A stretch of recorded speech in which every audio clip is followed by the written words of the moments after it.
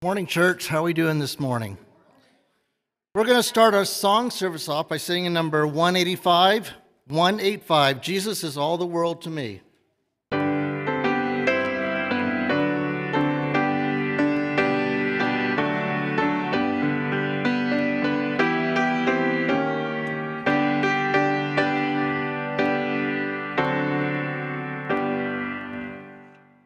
Jesus is all the world to me, my life, my joy, my all. He is my strength from day to day. Without him I would fall. When I am sad, to him I go. No other one can cheer me so. When I am sad, he makes me glad. He's my friend. Jesus is all the world to me, my friend in trials sore. I go to him for blessings, and he gives them more and more. He sends the sunshine and the rain. He sends the harvest, golden grain. Sunshine and rain, harvest of grain. He's my friend. Jesus is all the world to me, and true to him I'll be. Oh, how could I this friend deny when he's so true to me? Following him I know I'm right. He watches over all the night, day and night, all the time. He's my friend. Jesus is all the world to me. I want no better friend. I trust him, I'll trust him when life's fleeting day shall end. Beautiful life with such a friend. Beautiful life that has no end. Eternal life, eternal joy. He's my friend. Okay, number 577, In the Heart of Jesus.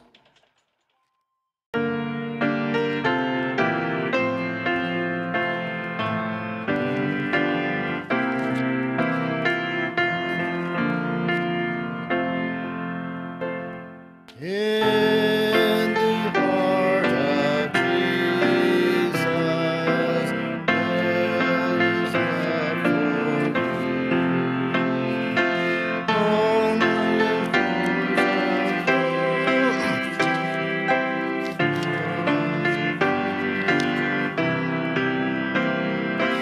why should you be lonely?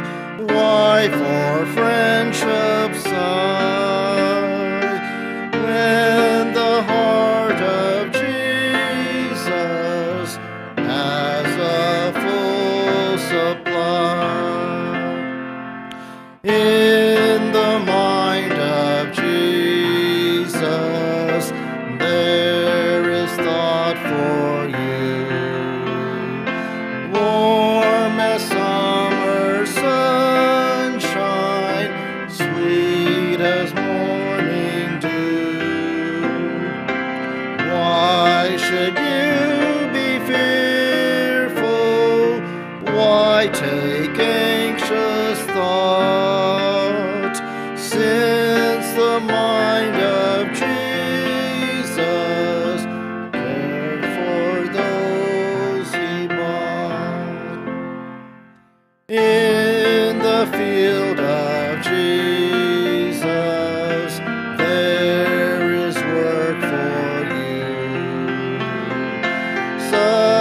such an even angels might rejoice to do.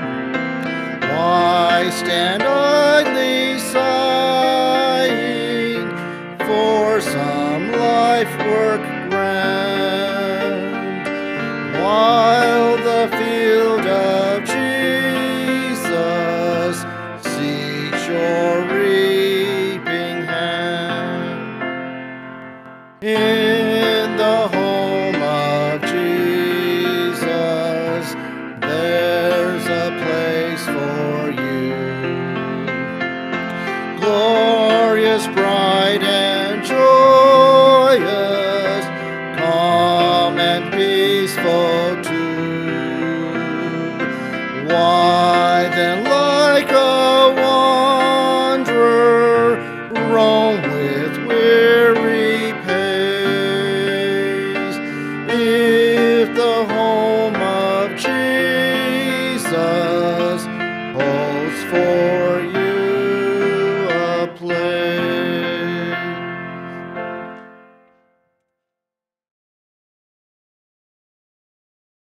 Good morning. Nice to see you guys here. And it's really neat to see visitors too. So I'm not going to just point people out, but it's really nice to have visitors here.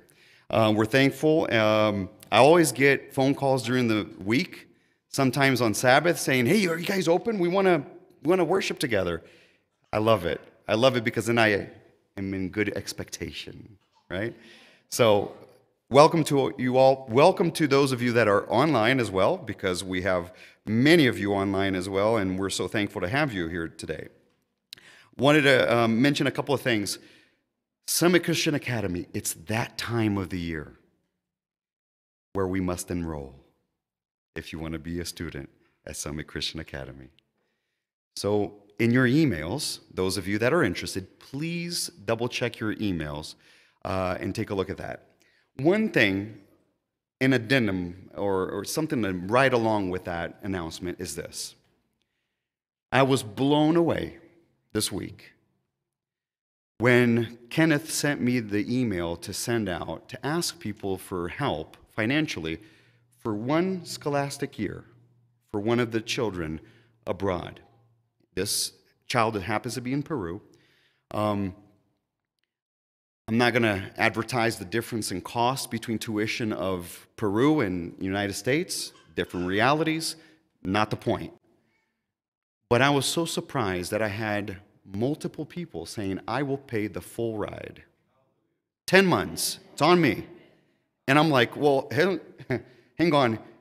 Who do I allow to receive a blessing here for blessing others, right? It's not my position. So I'm reaching back to everyone that said, "Hey, I want to contribute."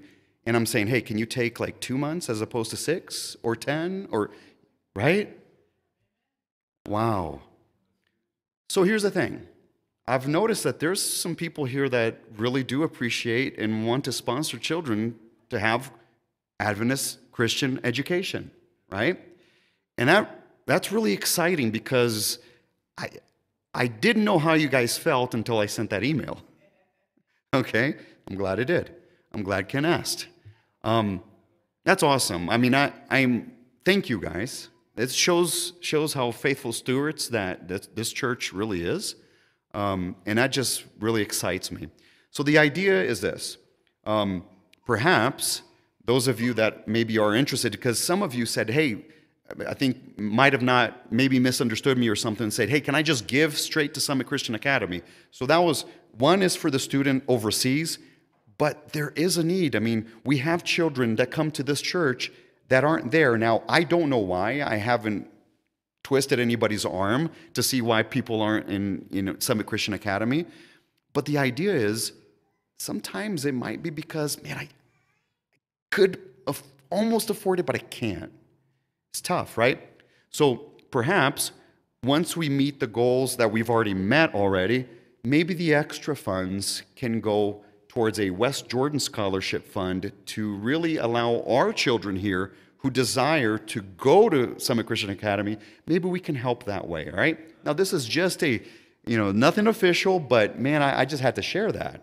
I had to share that. And maybe that's where we can go forward. We can kind of shift directions now that one need has been met. Maybe there's other needs that we don't know about. Right?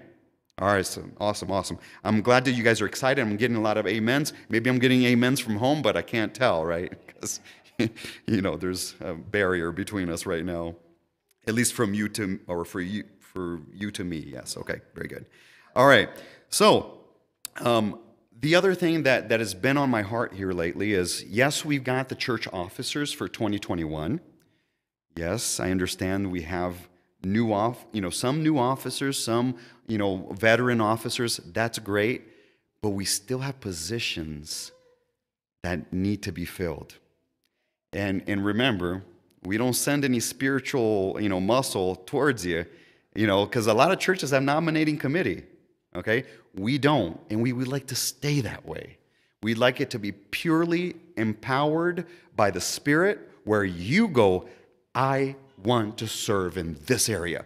Please let me serve in this area. It's music to any of our ears.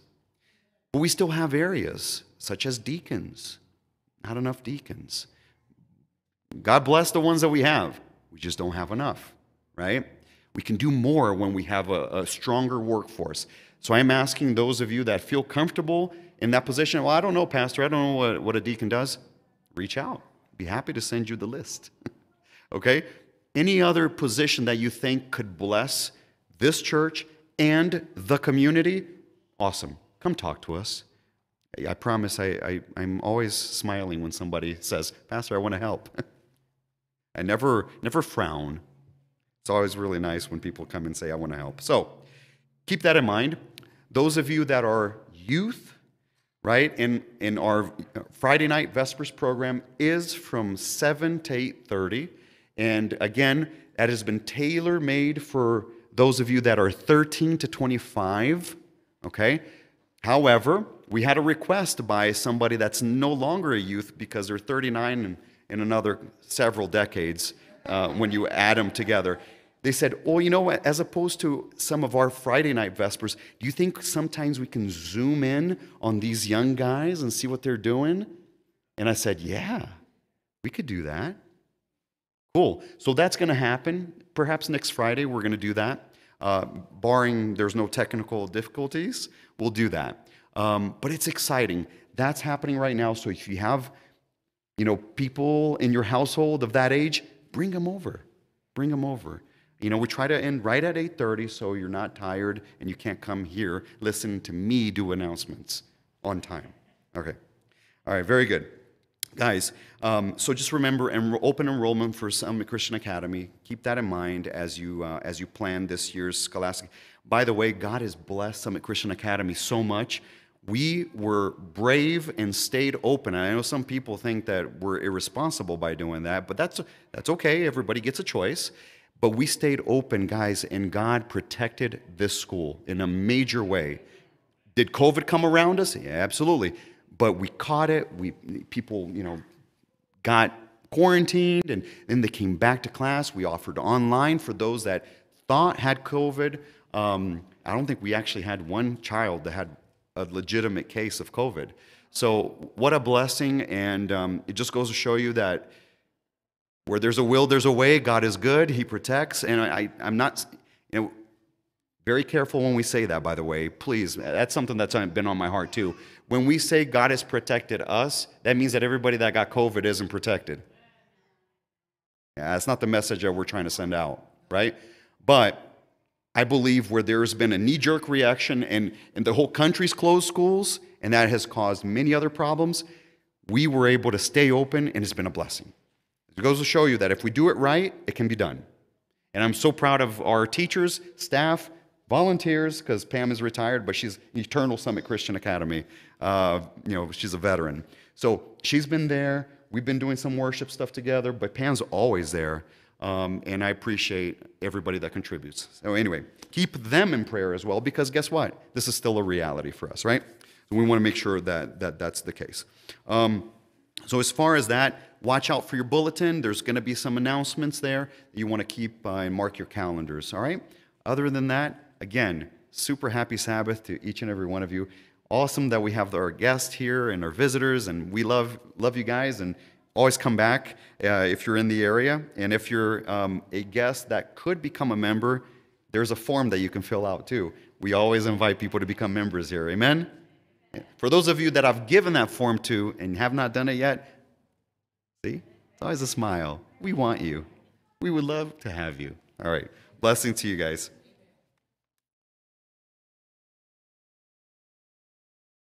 Okay, let's stand as we sing our opening hymn, number 186. Hymn number 186, I Found a Friend.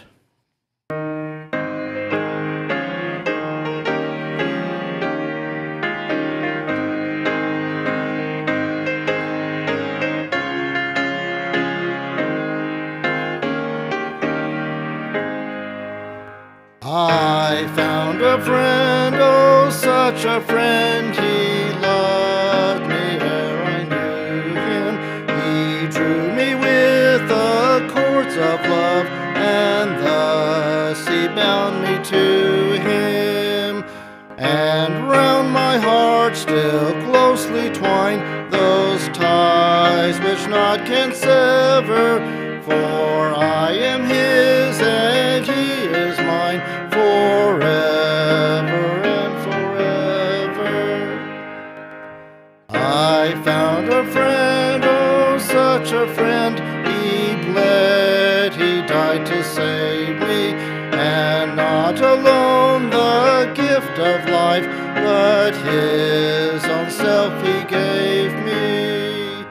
Not that I have my own, I call, I hold it for the giver. My heart, my strength, my life, my all are his and his forever.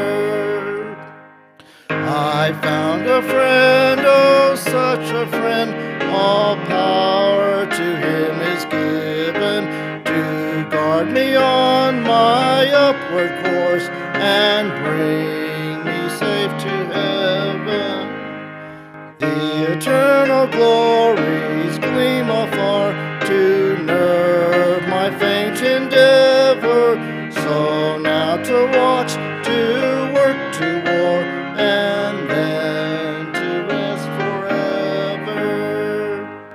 I found a friend, oh, such a friend, so kind and true and tender, so wise a counselor and guide, so mighty a defender. From him who loveth me so well, what power my soul can sever? Shall life or death or earth or hell? No, I am his forever. You may be seated.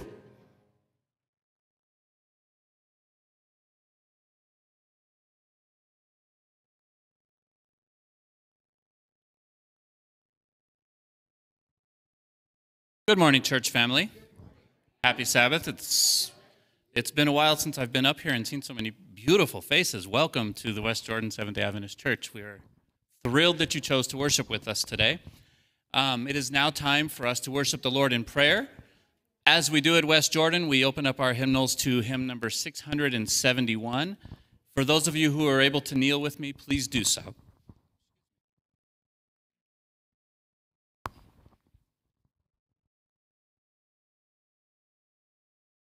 Now, dear Lord, as we pray, take our hearts and minds far away from the press of the world all around, to your throne where grace does abound. May our lives be transformed by your love. May our souls be refreshed from above. At this moment, let people everywhere join us now as we come to you in prayer. Our Father in heaven, Lord, we just want to thank you for a beautiful Sabbath day. I want to thank you for setting aside a day for us, a day in which we can commune with you fully, a day in which we can fellowship with our brothers and sisters. Lord, we thank you for just your many blessings.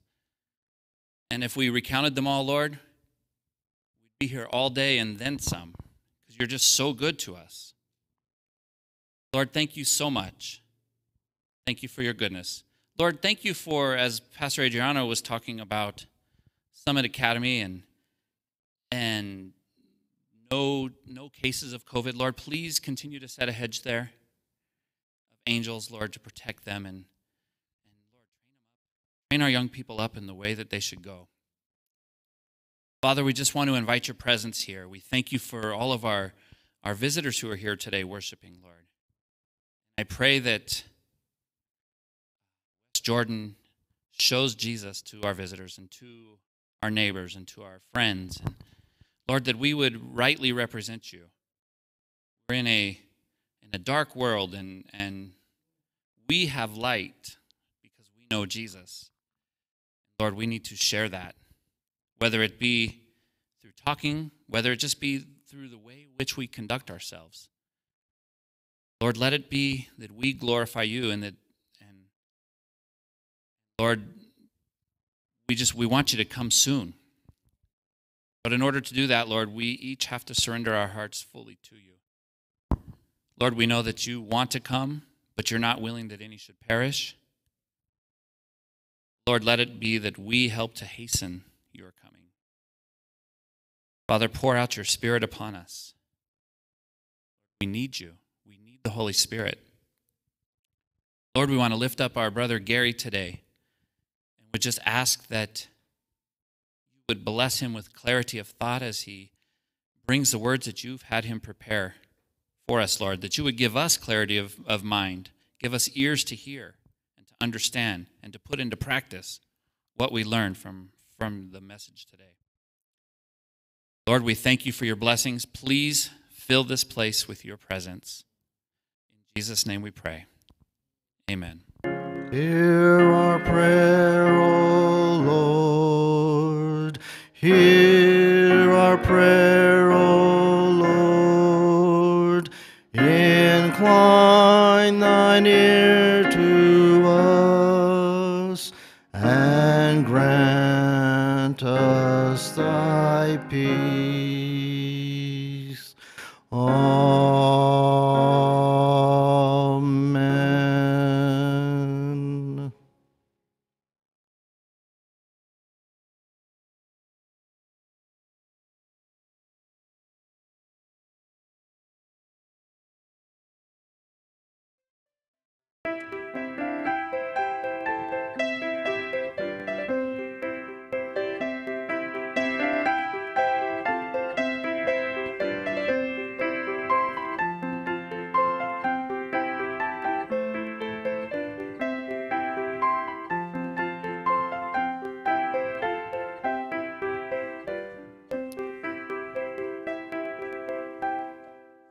Good morning. How are you today? Good. I have an exciting story for you. Everybody wants to hear this story. Or do you? Okay. How many have gone on vacation? Vacation? Where have you gone? Alex? Mountains? I love the mountains. Missouri? Skiing? Good. Yellowstone. There's a lot of places to go on vacation, huh? There's a lot of places to go on vacation, isn't there? And do you know that there's a lot of work involved in getting ready for a vacation?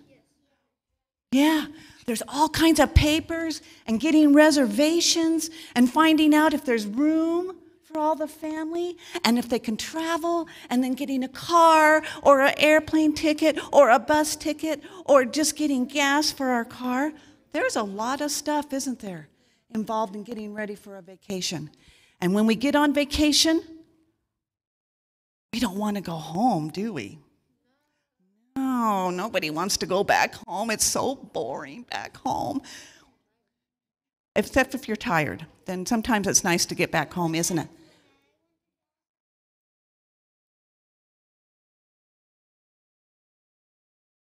That's a good thing you didn't cry when you went to Yellowstone, huh?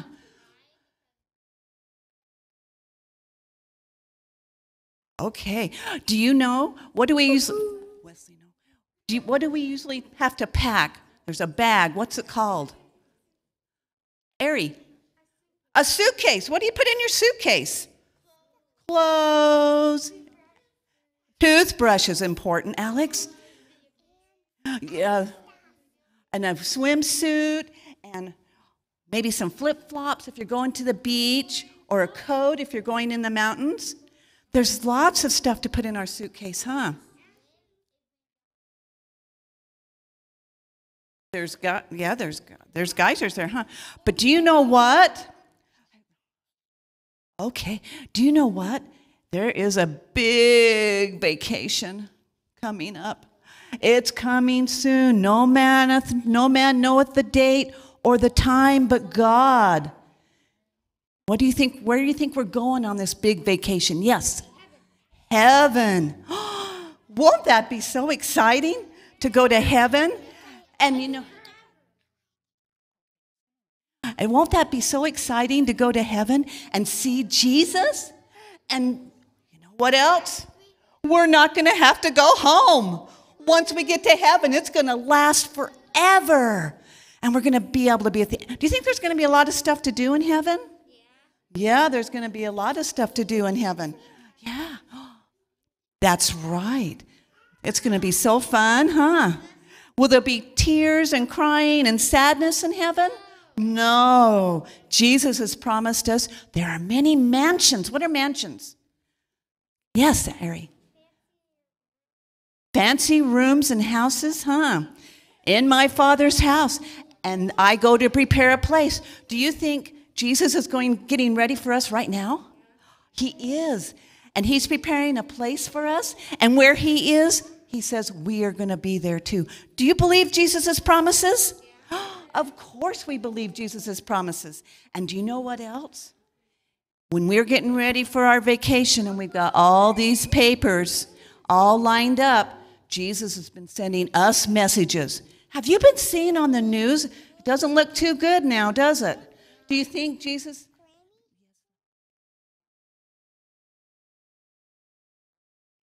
He wants to take a turn next, but we'll see, okay?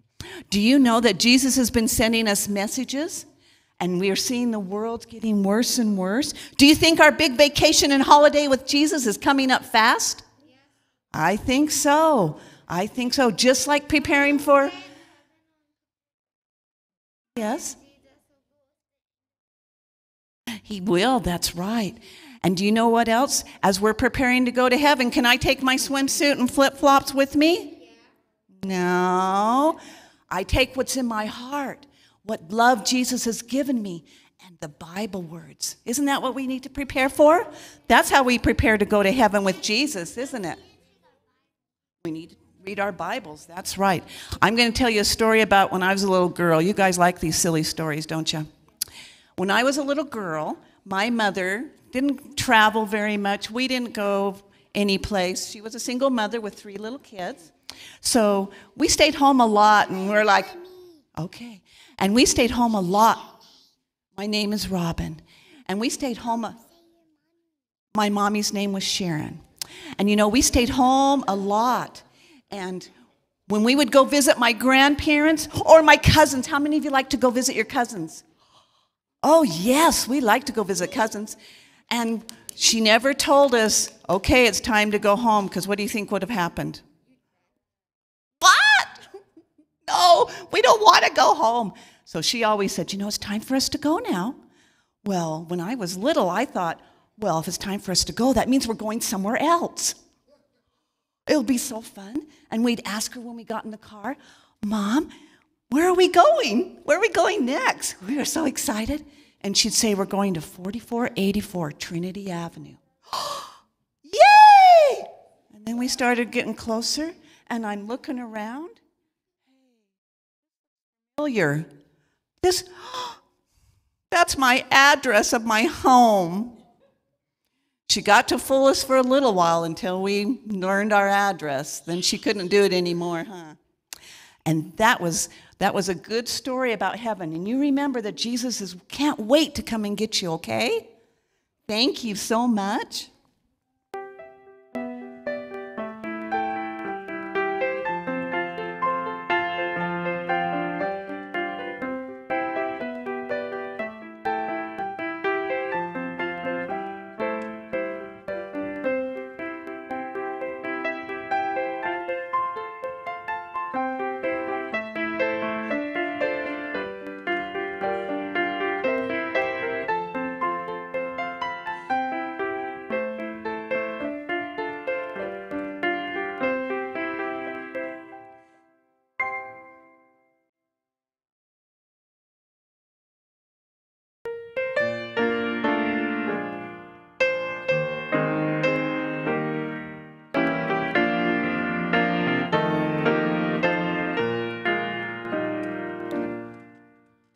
Have you heard that's weary,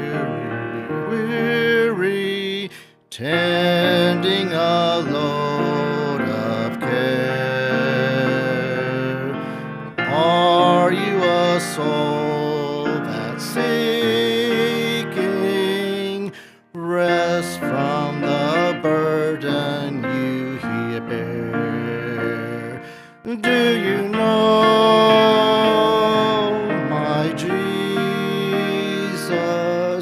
Do you know my friend? Have you heard that he loves you and that he will abide till the end? Where is your heart, O pilgrim? What does your light reveal? Who hears your call for comfort when not the sorrow you feel? Do you know my Jesus? Do you know my friend? Have you heard that he loves you and that he will abide till the end?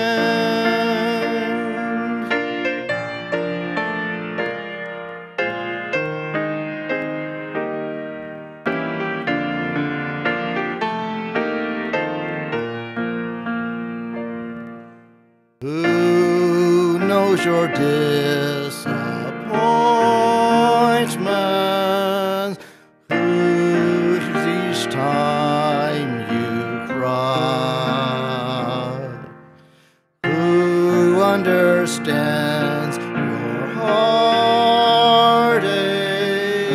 Who dries the tears from your eyes? Do you know my Jesus? Do you know my friend? Have you heard that he loves you and that he will abide to the end?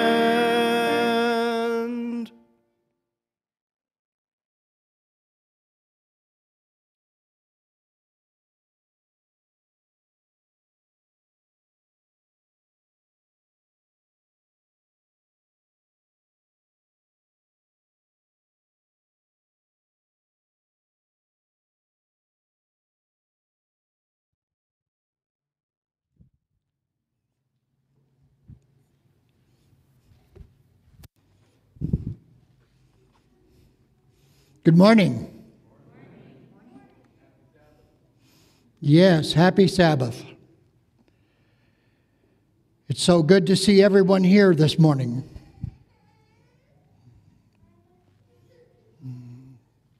Oh, thank you, Paul.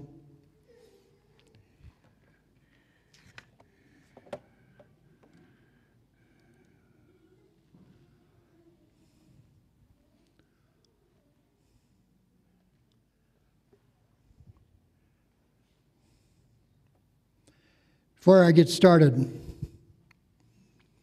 let's have prayer. Father God, we thank you for your great grace, for your presence. Anoint our hearts. May the glory always go to you of what we are and what we are becoming through you. In Jesus' name I pray. Amen.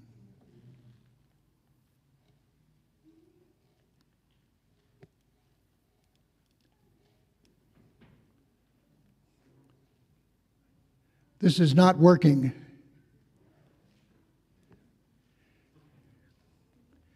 We had another one. Did I get the one that doesn't work? We had two of them.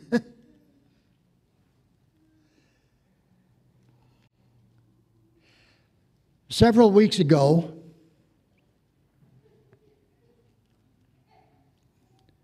no, it's not working. Several weeks ago, I heard a message presented by a favorite speaker. This message was on purpose. Here we are. But it's not giving me my title. In this existence here, what is the meaning of purpose? What is the purpose of meaning? What is my purpose? What is your purpose? What's this all mean?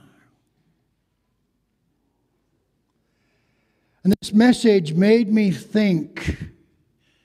Here it is. In this existence here, I'll repeat it. What is the meaning of purpose? What is the purpose of meaning? What is my purpose? What is your purpose here? Why am I still alive?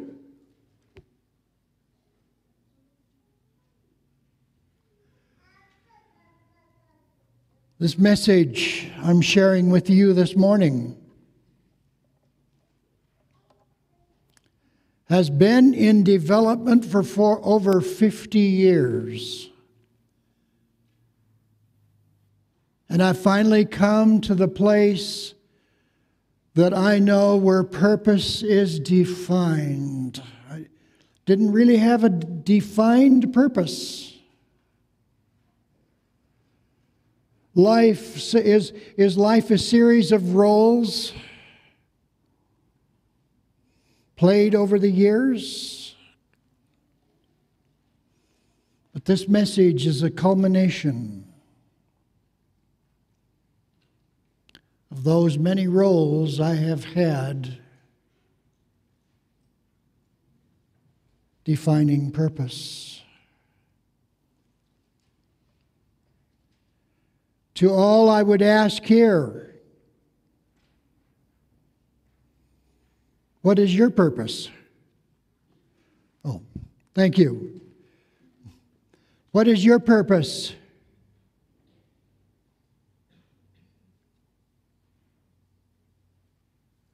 Why am I here? What am I living for?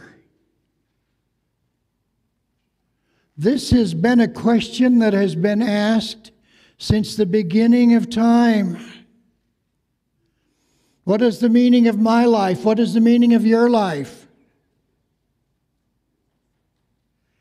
Can I make decisions that will impact, change, or make my purpose different?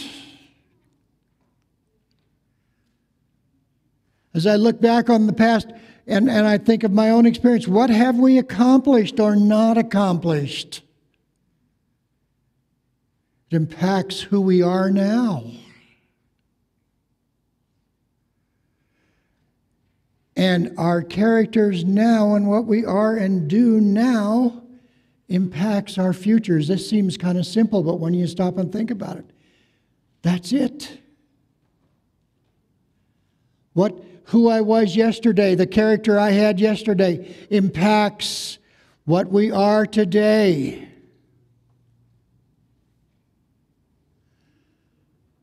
The Apostle Paul. This doesn't... Oh, there it is. Okay. Not as although, and we look at back, I look back at life and I say, oh, if I'd have done this or if I'd have done that or coulda, woulda, shoulda. But Paul writes in Philippians 3:12, not as though I had already attained, either were already perfect, but I follow after, if that I may apprehend that for which also I am apprehended of Christ Jesus. Brethren, I count myself I count not myself to apprehend, but this one thing I do, forgetting those things which are behind, I press forward. I'm sorry, I got ahead of myself. And reaching forth unto those things which are before, I press forward to the high calling of God in Christ Jesus.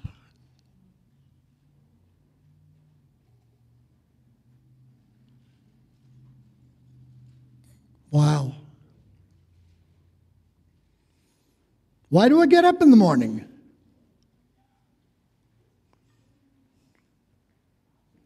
Purpose guides life decisions. And whether you have a defined purpose or not, you're going to make decisions in your life that influences your behavior, shapes your goals, provides focus. For some people, purpose is tied to vocation, or what it is that you do. Meaningful, satisfying work.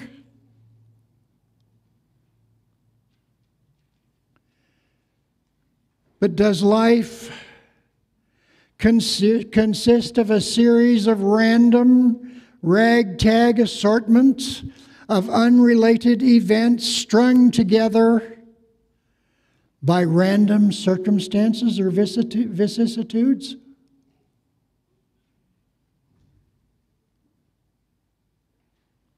What is the meaning? Are we victims of fate?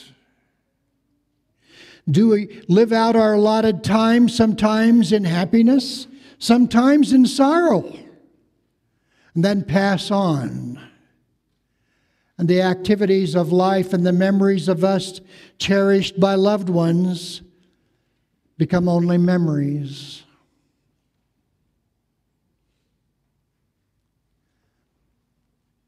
I think of someone in my past who I met in Las Vegas, this man had such an influence on who I am today. And that influence this man had on me has lived on from the time I met him.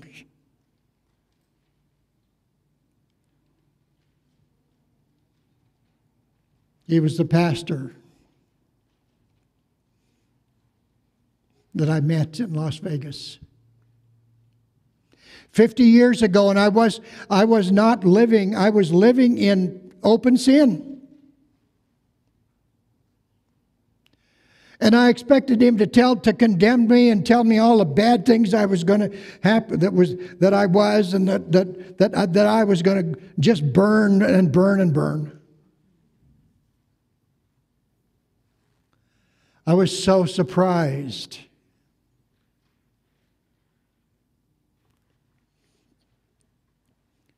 When he treated me with love and acceptance and forgiveness. I think, when I think of this man,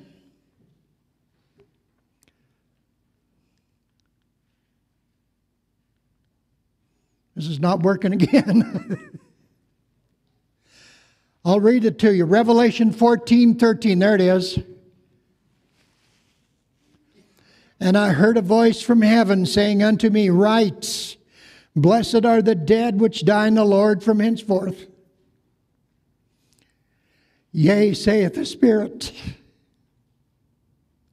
that they may rest from their labors, and their works do follow them.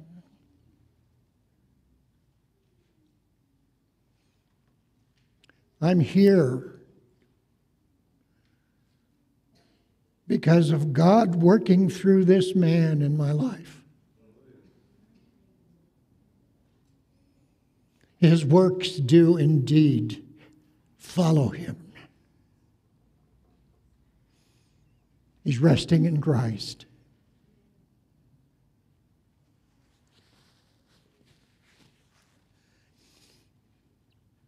And in my paper Bible, I have a little cutout of his obituary.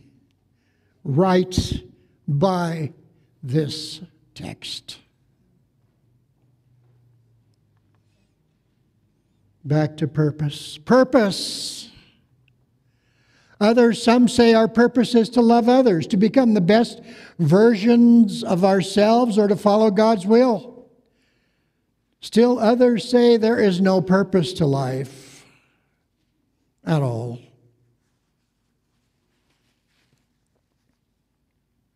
I believe that our lives do have a purpose, and that the clues around us are in plain view. Put simply, your purpose in life is to live the life of a hero. Talked to a lady this week. She takes care of her mother. Her mother's in hospice. Her selflessness to care for her mother. An unsung hero. And there is an ultimate hero. Who could it be? Who could that ultimate hero be?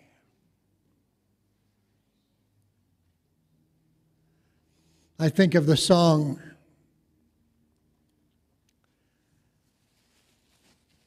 Searching for an Answer, that was at the top of the popular song charts in 1974. That's 46 years ago. Many of you weren't alive 46 years ago. The song is entitled, Searching for an Answer. The words go like this. As my life goes on, I believe somehow something's changed, something deep inside. Changing me. I've been searching so long, searching for an answer, searching so long to find an answer. Now I know that my life has meaning. Searching for an answer to that question, changing me. And the song says, when I see myself as I really am,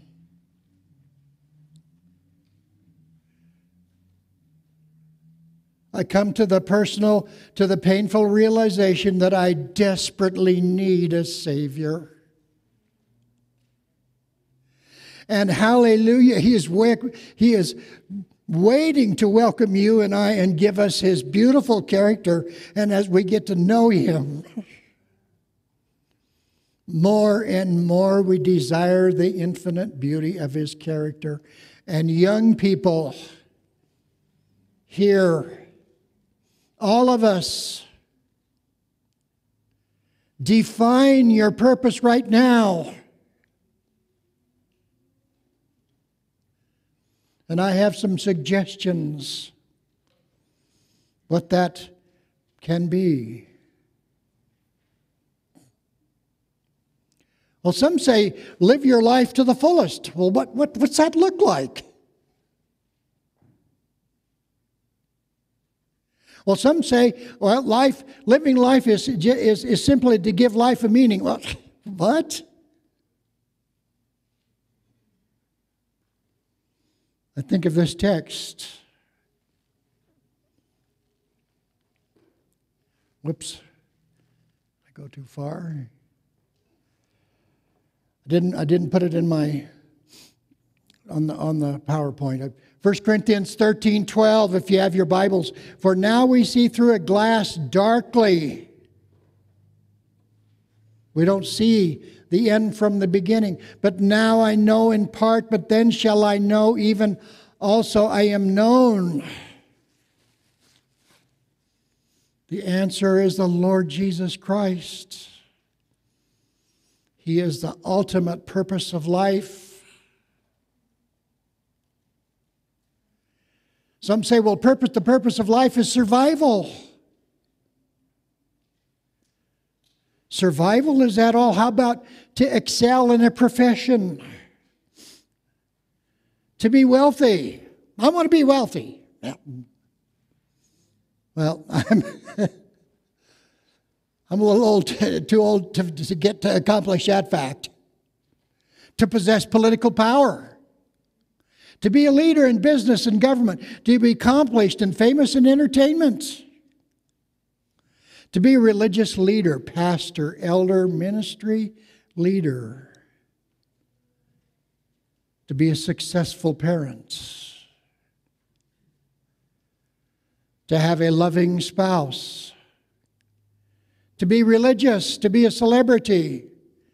To excel as an electrician, plumber, truck driver, carpenter, concrete worker, and many more. These are all roles.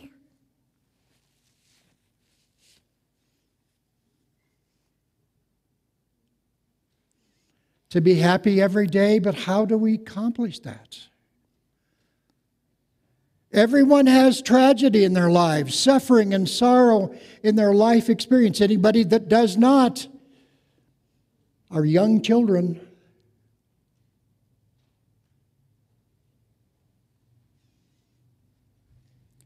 Some suffer in a much greater degree than others. I think of Job, who suffered terribly. I've just finished a book entitled Man's Search for Meaning by Viktor E. Frankl. Mr. Frankl was born in 1905 and died in 1997, 92 years old. In 1939, he was a doctor, the head of a department in a Jewish hospital in Vienna.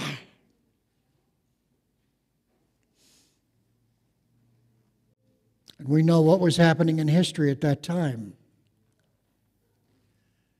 Hitler was rising to power. The hospital was closed by the Nazis.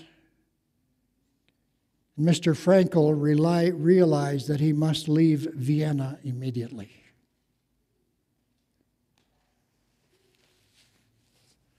Although he and his wife were eligible for an immigration visa to the United States, he let the visa expire because he wanted to take care of his aging parents.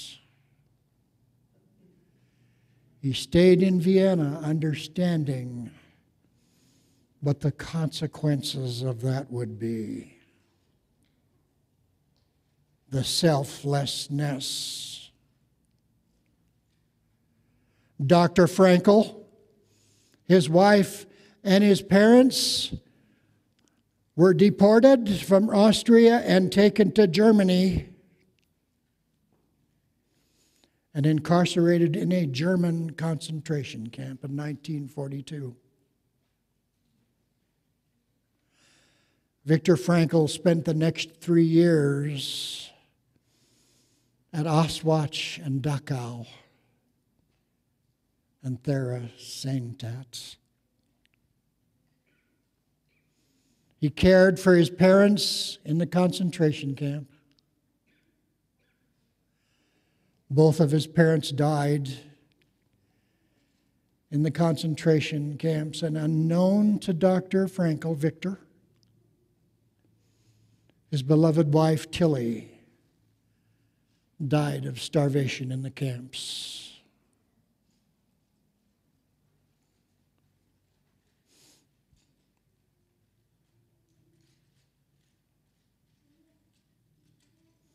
Victims of hatred of a certain group of people.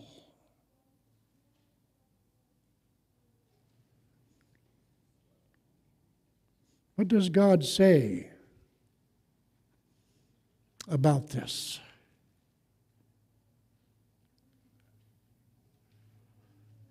I got this out of sequence here somehow. Well, I missed it. Turn with me in your Bibles to Acts 17, verses 24, 25, 26, and 27.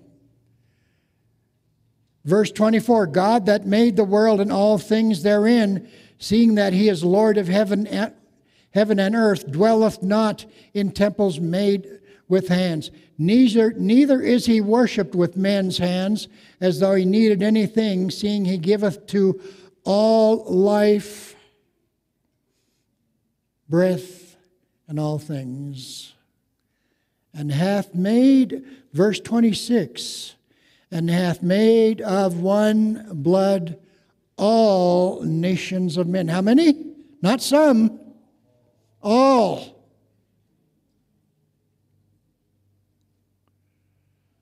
Hath made of one blood all nations of men for to dwell on the face of the earth, and determined the times before appointed and the bounds of their habitation. If you remember your history, Hitler convinced Germany that all of their problems were the fault of the Jews. We know the rest of the story. The concentration camps were built, and the gas chambers to exterminate a class of people. Acts 17:26, I repeat it. And hath made of one blood all nations of men. All of us.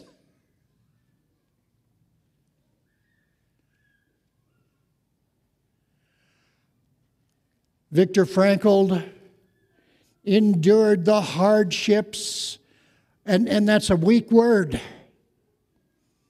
of the concentration camps.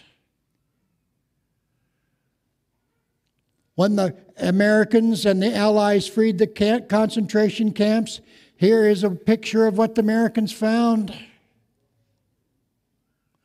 Notice their legs. You'll notice on not faces of despair, but notice how thin they are.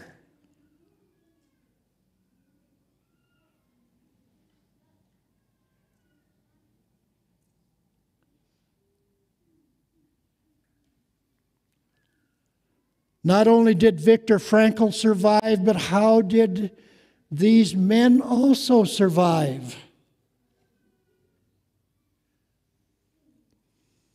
Here's a brief summary of life in the concentration camps. The barracks were incredibly crowded. In Birkenau, the barracks that housed the prisoners were 1,364 square feet and with 700 prisoners. 4 people That's 2 feet. That's 2 square feet per person. 4 people slept on straw mattresses, an area of 53 square feet. 4 twin beds put together are 72 square feet.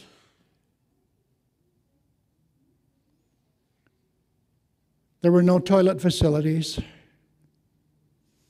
no showers.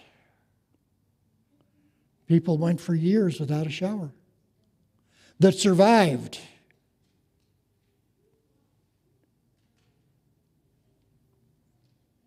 No heating and ventilation in many of the buildings.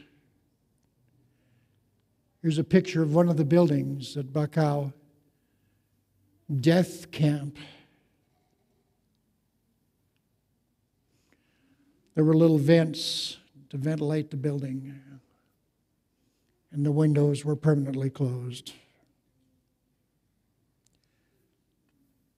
Prisoners arrived at the camp were issued a uniform. And that was it. For shoes, they were issued the wooden shoes, Dutch clogs, with leather stripes up above, wrappers.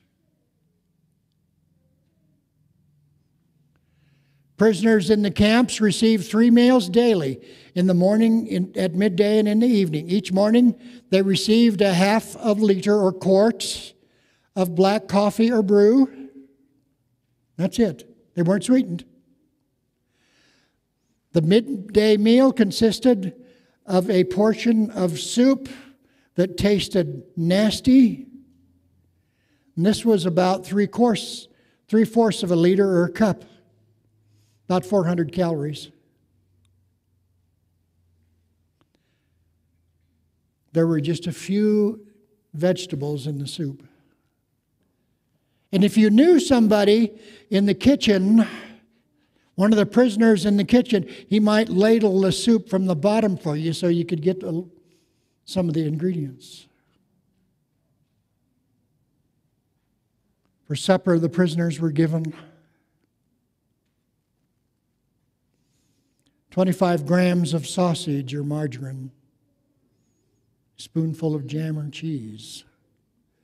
They lived on 1,300 to 1,400 calories a day. As a result, many developed chronic exhaustion.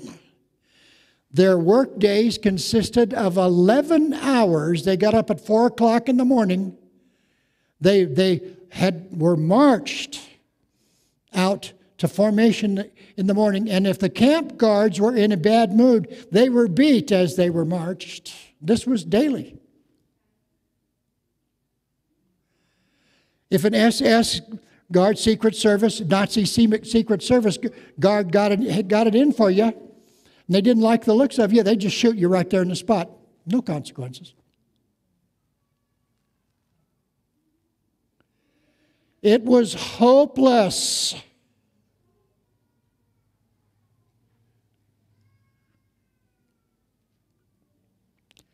Sometimes in their desperate need for food, they would go to the garbage cans and eat the rotting garbage and peelings, and then have continual dysentery.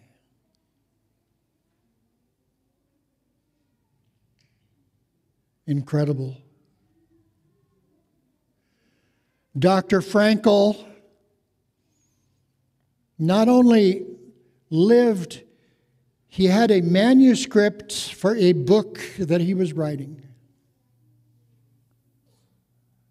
And that manuscript was taken away from him and destroyed. And he wanted to rewrite that book. And that was one of his desires, to live, to continue.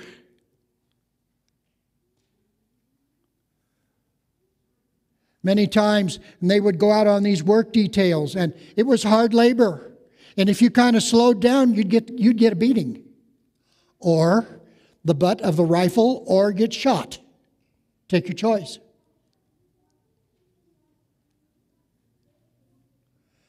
Many times, the guards would tell a prisoner, they'd order a prisoner to go out to one of the perimeters. They'd shoot him. And then they'd go back in and they'd say, well, this such and such tried to escape. Nobody had a name. They all had numbers tattooed on their left hand. They tried to escape, and then the guard would be rewarded for shooting a prisoner that was supposedly trying to escape.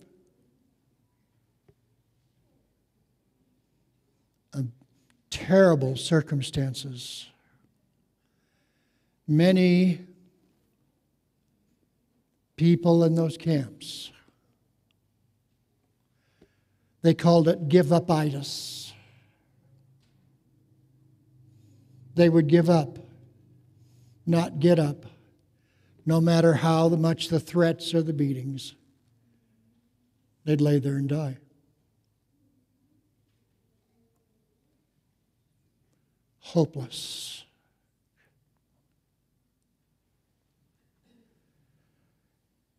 You tried, Viktor Frankl in his book says, you tried to remain in the middle of the people, of the group. You didn't want to get anybody's attention. Then there were times when they'd get everybody up in the morning and have a group of people go to the left and have a group of the prisoners go to the right. And the ones that went to the right were taken to the gas chambers and gassed. So, and somehow, by the grace of God, Dr. Frankl was lucky enough not to be in one of the groups that was chosen to go to the gas chambers.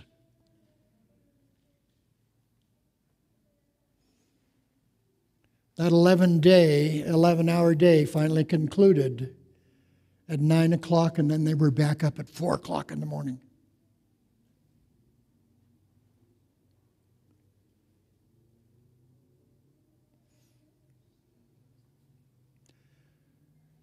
The severe beatings that the prisoners endured,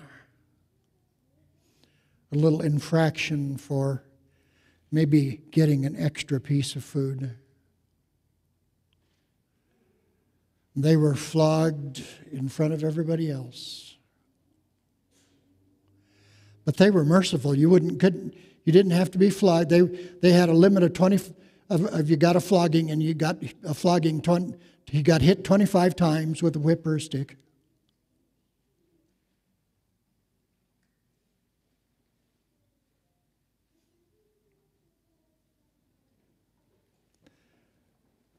And as I read this book, the first part of the book, I read this book, and I thought to myself, how did you survive with this? How did some survive? Remember the picture I showed? And others didn't. Purpose. Purpose, those who survive. Dr. Frankl talks about how he would think about and look forward to the time that he could be reunited with his wife, Tilly. His memories of her. He would sometimes just forget about what was around him and think about her.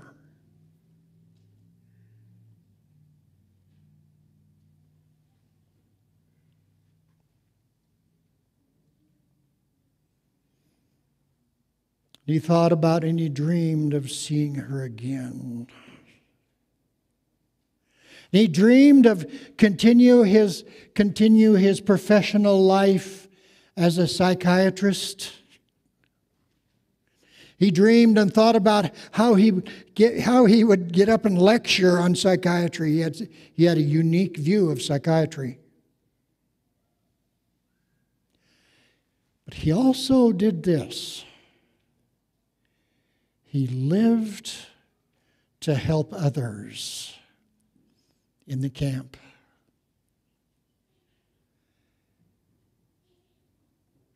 And give them a reason. In an absolutely hopeless situation, for hope. Sometimes they would have to walk on going out, and the work was hard labor, digging ditches and digging canals. Some of them, they didn't have any shoes anymore. Some of them in the winter, their feet would be frozen.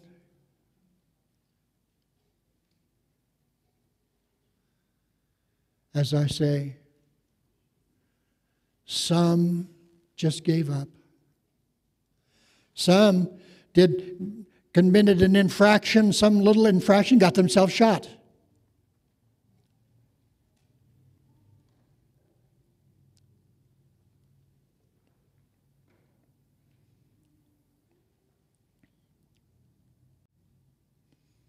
Frankel writes, success, like happiness, cannot be pursued. It must ensue. You must have it already. It only does so as the intended side effects of one's dedication to a cause greater than oneself, or as the byproduct of one's surrender to a person greater than himself. Who could that be?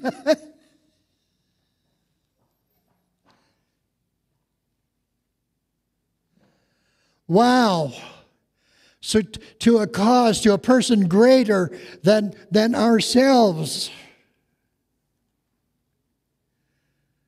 Some live lives, they make mistake after mistake. They live lives as they had an opportunity to live again.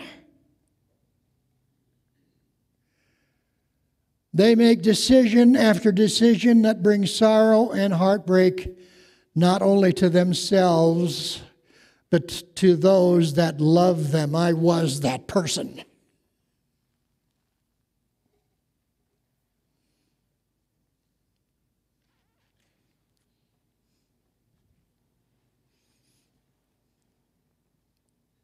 The age of 29 or 30, I hated myself for what I was becoming. Mean and angry and hateful.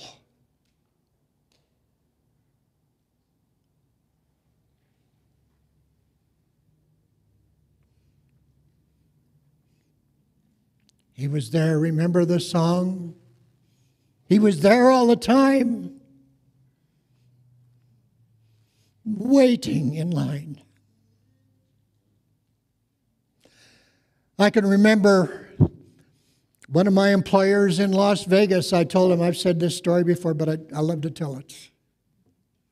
I think of the song, I love to tell the story, which will be my theme in glory.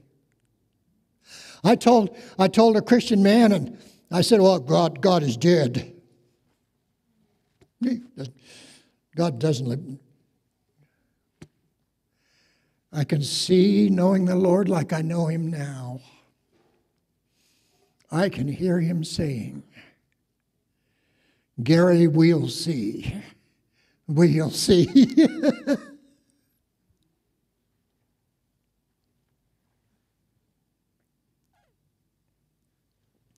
I am what I am. 1 Corinthians 15:10, favorite Bible author. But by the grace of God I am what I am, and his grace which was bestowed upon me was not in vain. Wow.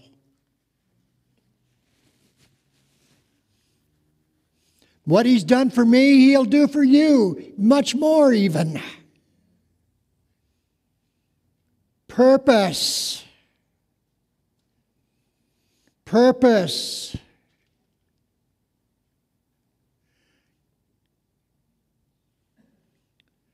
The World Health Organization estimates that almost 800,000 people die in the world from suicide every year. That's one person every 40 seconds it takes their life, their own life. What tragedies. What tragedies. Why do people take their own lives? They give up hope. They give up faith. They give up on love. They give up and say the future will not be better than the present. It will be worse. They give themselves over to despair. The pain is too great. They cannot go on. Yet if they can find meaning in life, a purpose, if you please, they will have a reason to have joy and to be optimistic. Many have come to that moment. I came to that moment over 25 years ago. I asked God, please take my life. I do not want to live anymore. I'm a miserable failure as a church member, as a husband and a father. What was the purpose of it all?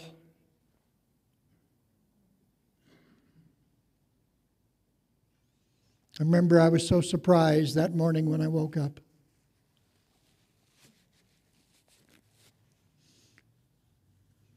Prior to this, I had roles, and my perception was that those roles as a husband, father, and church leader, and my profession as an accountant were all successful, and I indeed took pride in all those roles.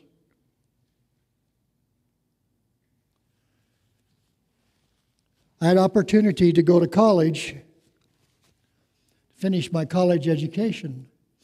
I graduated from accounting at the age of 41, graduated cum laude in accounting from college at the age of 41, Weber State College, now a university. Pretty good, huh? Really?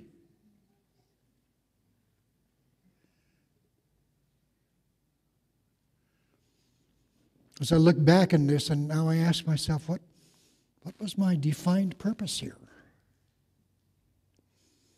We all have roles, but what's our purpose? Is there a calling or choosing by a higher power? It was shortly after that a friend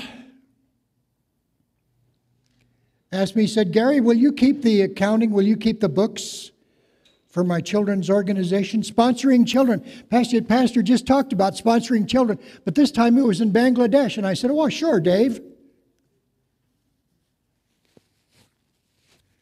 Then he started asking me, Gary, you need to come to Bangladesh to see these children and see what we're doing. And I said, you got to be kidding me. I'm not a builder. Nobody wants to see me there. There's nobody there wants to see me.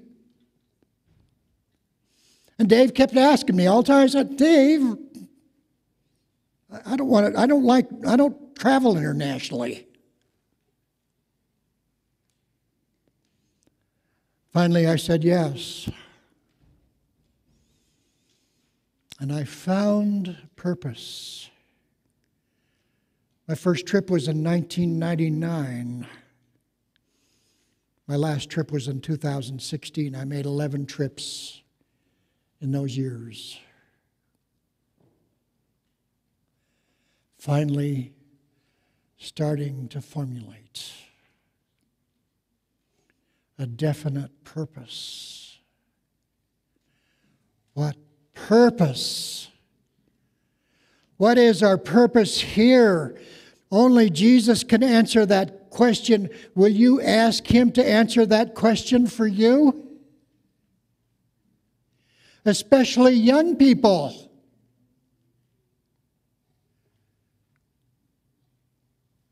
What is your purpose? What do I want to do? We were created in the beginning to reflect the image and likeness of our Creator, our purpose.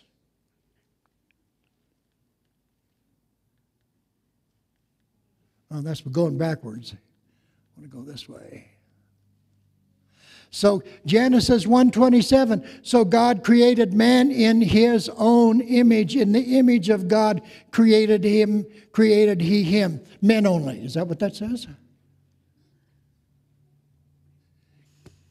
Male and female created he them. When I served in Bangladesh, in some of the villages and some of the cultures there, women were considered third and fourth and fifth class citizens. So God created man in his own image. I'm going to repeat. In the image of God created he him. Male and female created he them. And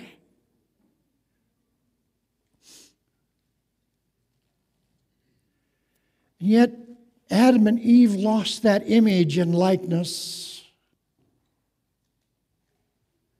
Satan told them that they could be like God and that they were, he said, well, you'll be like gods if you eat this fruit. Is that what, don't you want to be? They were already created in his image.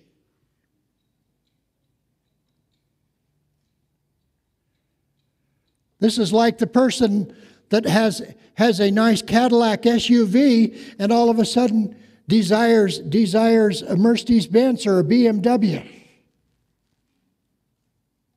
What?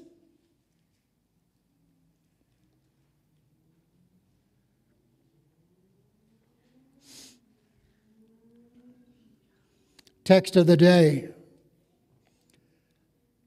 Ecclesiastes 12:13. And this is from the Amplified Bible. I love this from the Amplified Bible. All has been heard. The end of the matter is fear God, revere and worship Him, knowing that He is. Knowing that He is. Remember what Job said? I know. I don't believe it. I don't think it. I know that my Redeemer liveth.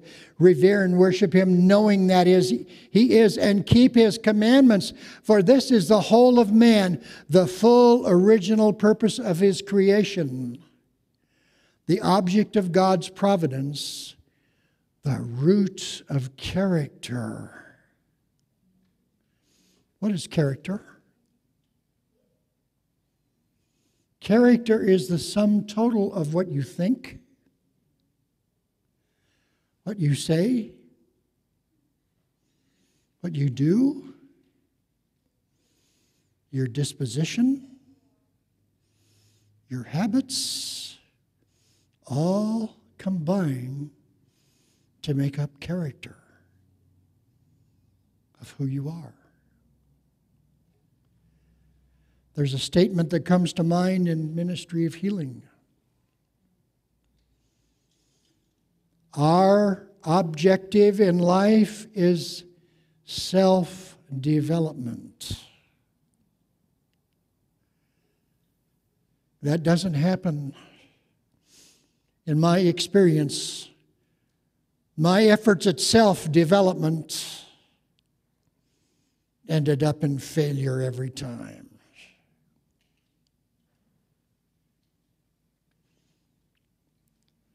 The full original purpose of His creation. The object of God's providence, the root of character, the foundation of all happiness. Well, but I want to be happy, and I'm going to go space out on some substance. The meaninglessness of that kind of a life of living only for the moment of self-gratification, becomes empty, empty, empty.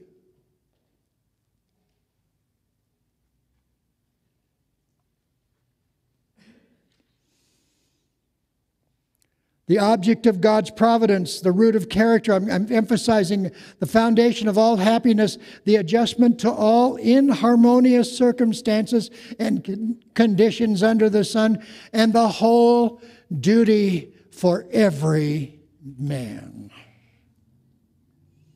We include women in that also.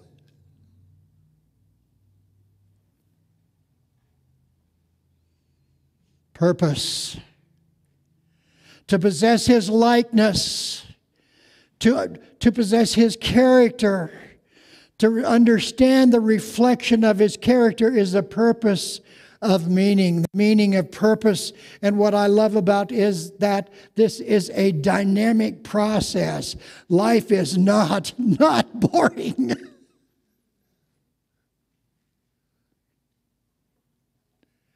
I think of the song Young at Heart. And life gets more exciting with each passing day, and love is either in your heart or on its way. You meet new people. Your love deepens for your family and for your friends and your appreciation of them. The root of character.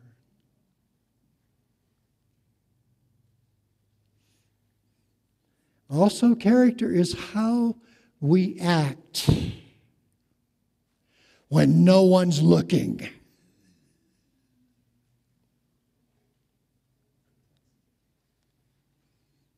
Boy, there's all kinds of questionable TV programs out there. Well, nobody's looking here. I'll turn that on. Look at that. But it is destructive.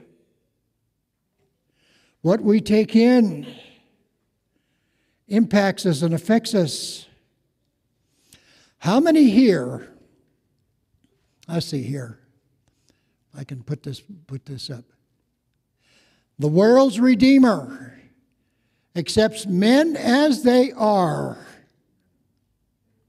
with all their wants, imperfections, and weaknesses, and He will not only cleanse them from sin and grant them redemption through His blood, but will satisfy the heart longing of all who consent to wear His yoke, to bear His burden. It is His purpose. Whose purpose? It is His purpose to impart peace and rest to all who come to Him for the bread of life. He requires us to perform only those duties that will lead our steps to heights of bliss to which the disobedient can never attain. And then this last statement. The true joyous life of the soul is to have Christ formed within, the hope of glory. Now, how many have read Steps to Christ in the last 6 months?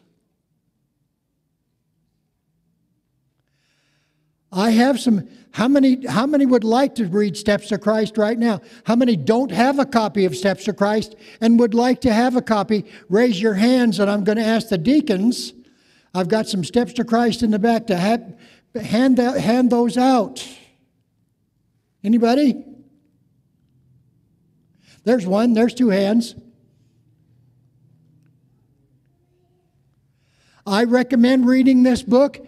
This is from Steps to Christ. The true joyous life of the soul is to have Christ formed within the hope of glory. SC standing for Steps to Christ, page 41. Read this book. Read this book at least once a year. Read it twice a year. Start in the middle, go to the end. Start in the middle, go to the front. Start in the back and read all the way to the front.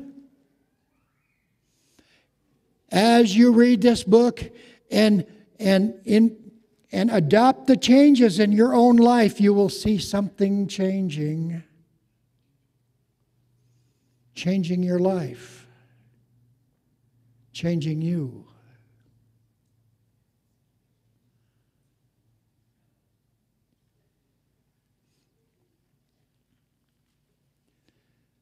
Last one. By looking constantly to Jesus with the eye of faith, we shall be strengthened. God will make the most precious revelations to His hungering, thirsting people. They will find that Christ is a personal Savior. As they feed upon His Word, they find that it is spirit and life. The Word destroys the natural earthly nature and imparts a new life in Christ Jesus. Wow. The Holy Spirit comes to the soul as a comforter by the transforming agency of His grace. The image of God is reproduced in the disciple. He becomes a new creature. Love takes the place of hatred, and the heart receives the divine similitude. That is what it means to live by every word that proceedeth out of the mouth of God. This is eating the bread that comes down from heaven. Hallelujah. This is from the same author, Desire of Ages. But every page of Steps to Christ, I open it and it invites you and I into a personal relationship and friendship with the Lord Jesus Christ. And if we don't get the basics, if we don't understand what our true purpose is, we'll miss the boat.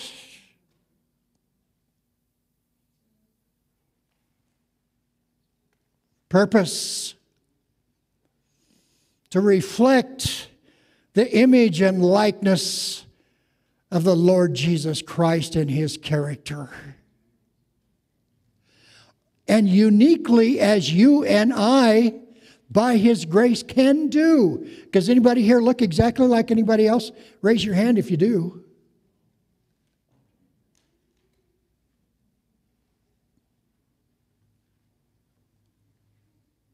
Purpose.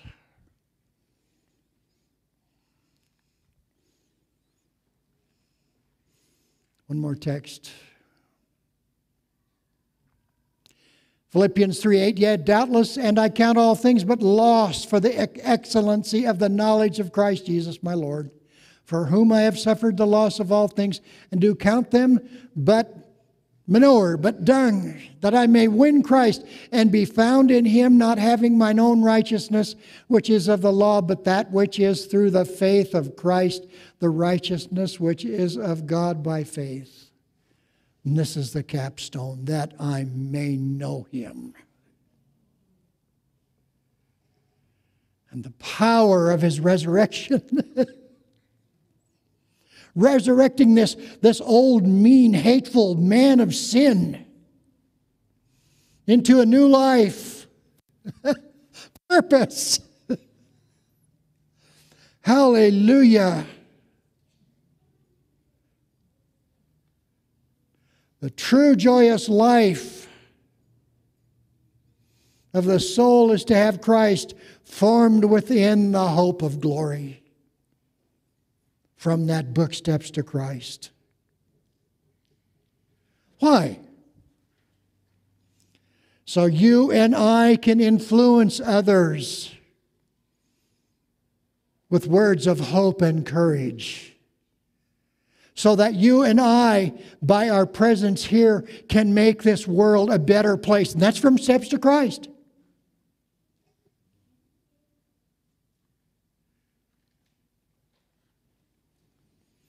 Purpose. To reflect His image and likeness. And have His character. And demonstrates what that looks like. Purpose. Closing song.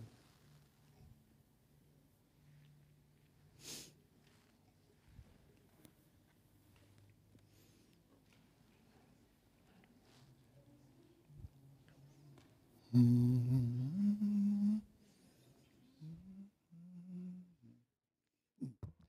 sorry, Mark. Number 623, I will follow thee. 623, shall we stand?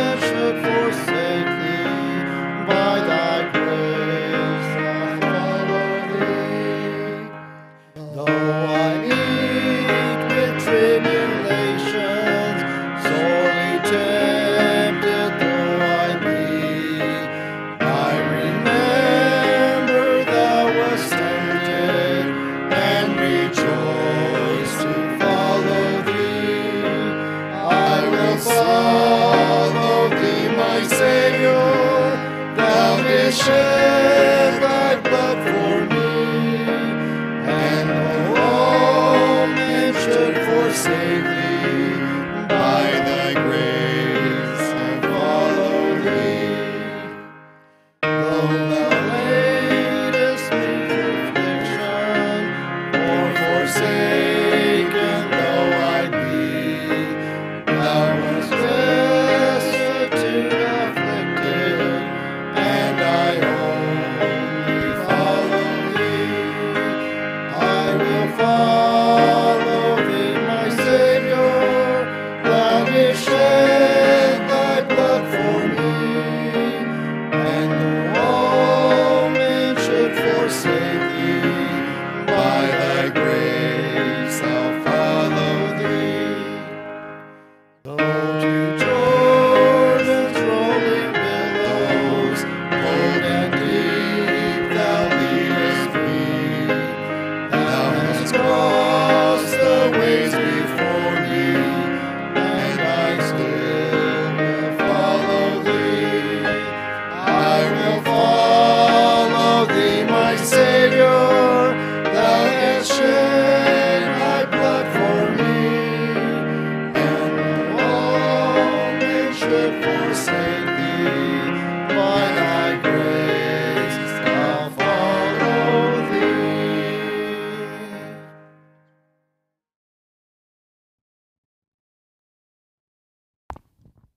Don't forget our tithes and offerings in the baskets in the back. Father, we just sang, I will follow thee, my Savior. Not because we're smart, but it's because of your grace. Thank you so much. Let us resolve and purpose to follow you. To follow you. Today, tomorrow, forever. In Jesus' name I pray.